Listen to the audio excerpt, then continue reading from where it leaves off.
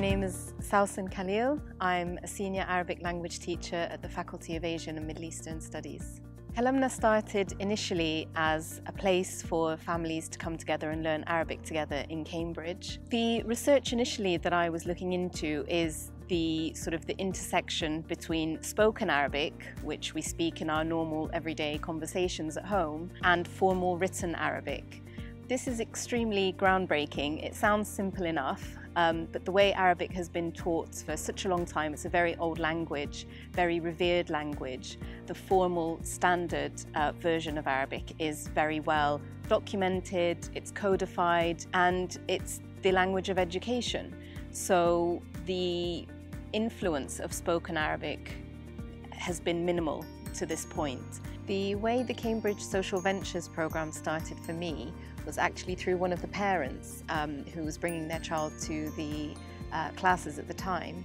She was a director at the Cambridge Judge Business School and mentioned the programme to me and suggested that I go along. We work with social entrepreneurs, so people who want to build a business to change the world. And so we started that journey of taking the courses and turning them into a business, which entailed Sausan codifying what she was doing to the extent that someone else could teach. And the other part of that journey that we were really keen on being involved in was the start of Kalamna, where we thought a lot about how to incorporate the business so that we protected the legacy that was important to Sausan around the cultural heritage of the Arabic language, and also the fun and the elements of how she engaged with children and got them to learn in an innovative, fun way. The way I found out about Cambridge Enterprise was actually through a talk.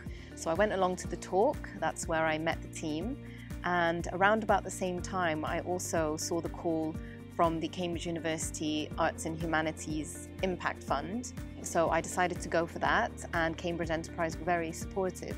Once we received the impact funding, we were able to develop a toolkit that uses the underlying research that I've been doing around the Arabic language, implementing the phonics method to teach young children essentially to read and write in Arabic.